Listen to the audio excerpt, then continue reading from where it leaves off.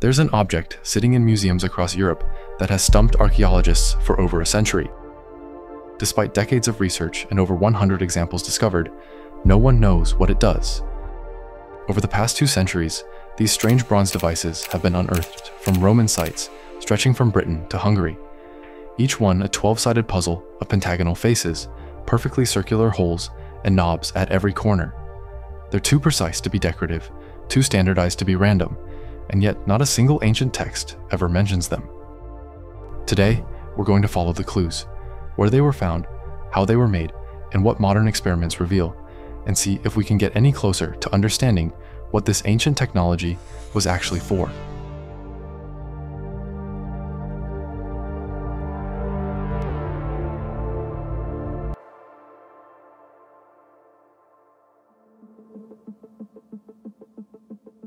In 1739, a farmer in Hertfordshire, England, made a discovery that would puzzle scholars for the next 3 centuries. He was digging in his field when his shovel struck something metallic. Brushing away the dirt, he uncovered a strange bronze object about the size of a tennis ball. It was geometric, almost alien in its precision. 12 flat faces, each face pierced with a circular hole. Small knobs protruding from every corner. He had no idea what it was. Neither did the antiquarians he showed it to. Neither did the scholars at Oxford. They catalogued it, sketched it, and essentially shrugged. But here's the thing that should concern us. Since that first discovery, we've found over 130 more, scattered across Britain, France, Germany, Switzerland, Austria, Hungary, all of them dating to the Roman Empire, somewhere between the 2nd and 4th centuries AD. We've uncovered the secrets of Egyptian tombs. We've translated dead languages. But this object, found by the dozens, made by one of history's most documented civilizations, remains completely inexplicable. It's called a Roman dodecahedron. And before we go any further, you need to understand just how bizarre this situation actually is. The Romans wrote about everything.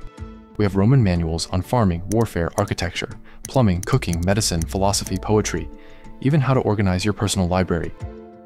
Marcus Terentius Varro wrote an entire encyclopedia covering all Roman knowledge. Pliny the Elder compiled a natural history with 37 volumes covering thousands of topics.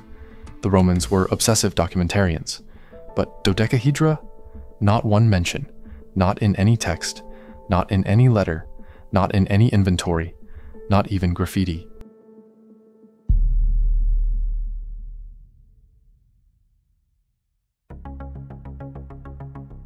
The first serious theory came in the 1800s. Scholars looked at those graduated holes and thought, measuring device. Different sized holes could gauge the diameter of objects, maybe for standardizing military equipment. Roman legions were famous for standardization. Except we have actual Roman measuring devices. Lots of them. They look nothing like dodecahedra. Roman military manuals describe equipment standards and how to measure them. Dodecahedra never come up. Someone suggested it was a surveying instrument you'd sight through the different holes to measure angles or distances. But again, we have Roman surveying instruments, the groma, the chorobates, the dioptra. These are well documented in both finds and texts. Roman surveyors wrote treatises on their work. No mention of Roman dodecahedra.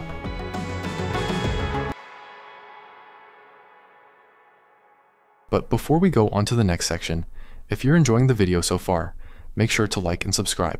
It's completely free and helps me out a ton in the algorithm. By the mid-20th century, researchers were getting creative. One French scholar proposed it was an agricultural calendar device. You hold it up at sunrise or sunset, and sunlight through the different holes would tell you when to plant crops. Researchers built replicas and tried it, and it sort of works. If you know exactly which hole to use, exactly where to stand, exactly how to orient it. But Roman farmers had calendars. They watched the stars. They observed nature. Why would they need an expensive bronze astronomical computer when they could just, remember that you plant grain in October? Here's where the mystery gets truly weird. Let's look at where these objects have been found. Some dodecahedra were discovered in coin hoards, buried with valuables. Others turned up near military forts. Some in civilian homes. One in a grave. If these were tools for a specific trade, we'd expect clustering. But dodecahedra appear in completely unrelated contexts. rich burials and trash pits, military installations and civilian homes. What kind of object transcends all boundaries like that? In the 1980s, someone suggested religious artifact. Maybe the 12 faces represent the zodiac. The knobs represent celestial bodies. It's used in rituals we no longer understand. This is actually compelling. The Romans had mystery religions. Mithraism was huge, especially among soldiers. These were secret societies with knowledge that was never written down. Everything was oral tradition. When Christianity became official in the 4th century, these mystery cults were suppressed. When the last initiated member died, all that secret knowledge died with them, so maybe dodecahedra were ritual objects whose purpose was deliberately kept secret. But here's the problem. Christian writers in the 4th and 5th centuries loved documenting pagan practices to condemn them. They described rituals, objects, and beliefs in gleeful, mocking detail. Yet nobody mentions dodecahedra, not once.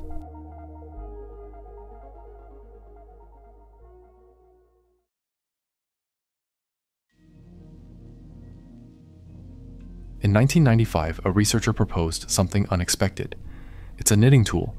You use it to make gloves through a technique called knalbinding or finger knitting. You stretch yarn across the holes to create tubes of different diameters. The different sized holes make different sized fingers.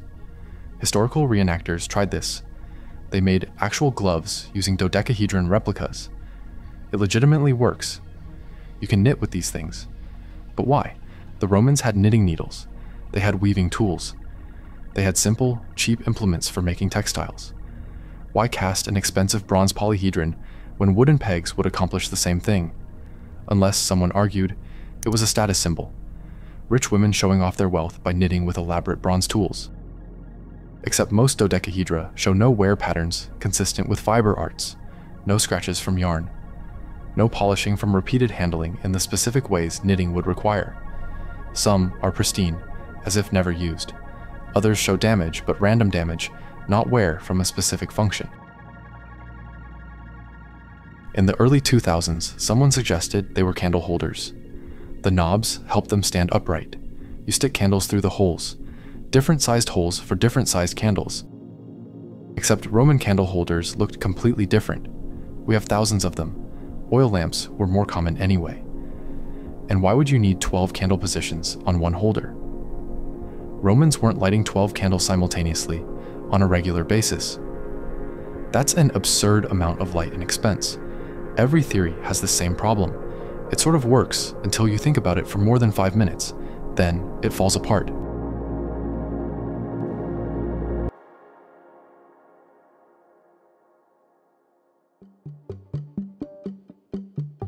Some researchers have pointed to the cost and skill required to make these objects as a clue. Bronze was expensive.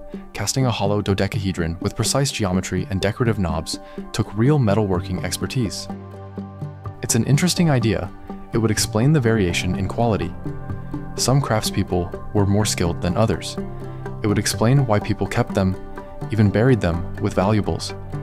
They represented professional achievement, proof of mastery. But it doesn't explain the geographic pattern. Why only the northern provinces?